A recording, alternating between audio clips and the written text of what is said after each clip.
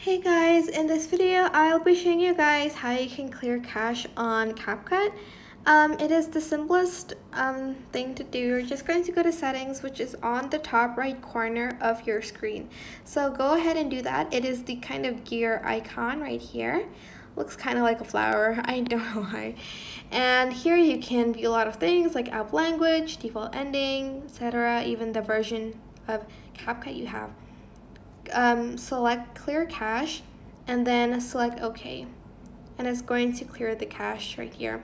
It won't delete your drafts, but it will clear your cache on this app. And that is pretty much how you can clear cache on CapCut. I hope this tutorial was helpful for you guys. Don't forget to like, comment, share, and also subscribe to this channel if you haven't done that.